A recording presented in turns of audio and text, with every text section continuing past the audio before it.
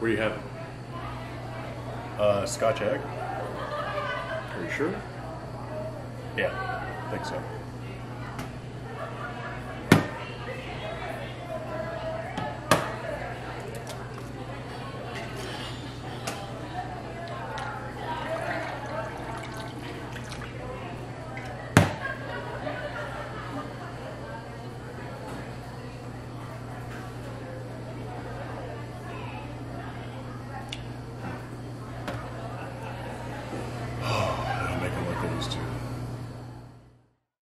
Hey, what's going on? This is Reed, aka Carnivore Chef, and in today's video, I bring you Scotch Eggs. Apparently, these little flavor bombs are typically used for picnics, which is just a weird thought to fathom.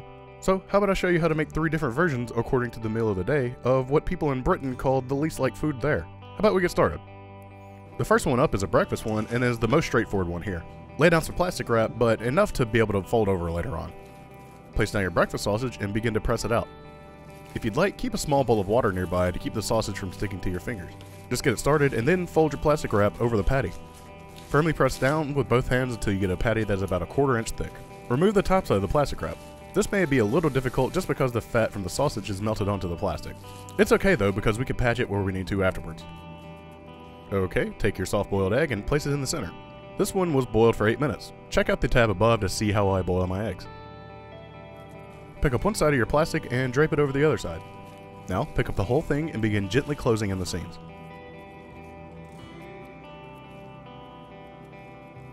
Scotch eggs are usually coated in some sort of crumb and deep fried, but I'm not deep frying and I just happen to have some leftover pork rinds, so I decided to coat this one.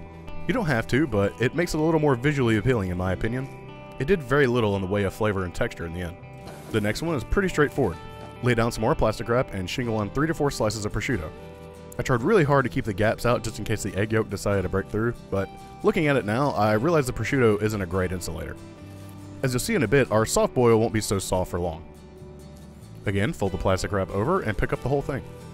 Do your best to wrap this up and let it hang out seam side down while we did the last one. Okay, for the last one, lay down some more plastic wrap. Okay, I think you understand the concept well enough now. This last one just uses ground beef. Once you flatten it out, lay down some trash cheese and leave about a 1/2 inch of beef exposed around the whole thing.